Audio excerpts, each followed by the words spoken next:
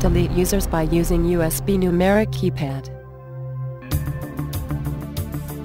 You can delete a user without having the user present his or her fingerprints or card by using Keypad. You only need to know his or her user ID number to delete his or her data from the H2i.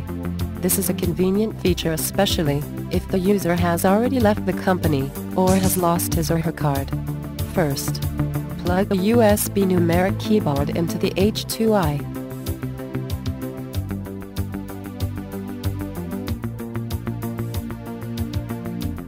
Check that the LED lights on the keyboard turn off. Insert the keyboard password. Password confirmation is successful. The message, "Password confirmation is successful," will be heard. Press to enter. Delete users. Please input the user ID. The message, "Delete user. Please input user ID," will be heard. Insert the user ID to be deleted. User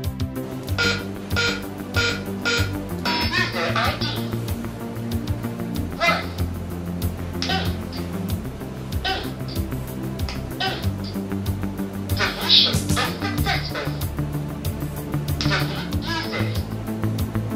Please input the user ID. The terminal will then repeat the user ID that is about to be deleted. The message, "Deletion is successful. Delete user.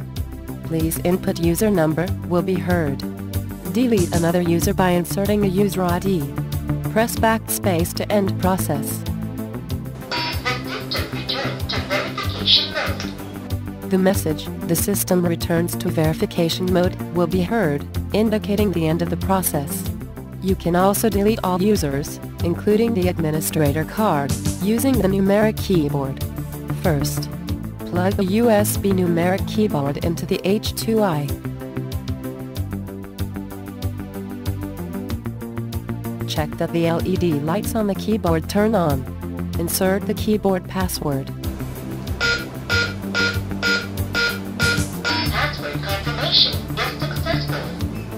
The message, "Password confirmation is successful," will be heard. Press 9 enter. Delete all users. The operation is successful. The system returns to verification mode. Please register administrator card. The message, "Delete all user." The operation is successful. The system returns to verification mode. Please register the administrator card, will be heard, indicating success in the process. There are no users and administrator registered in the H2i now. Start all over again by enrolling administrator card.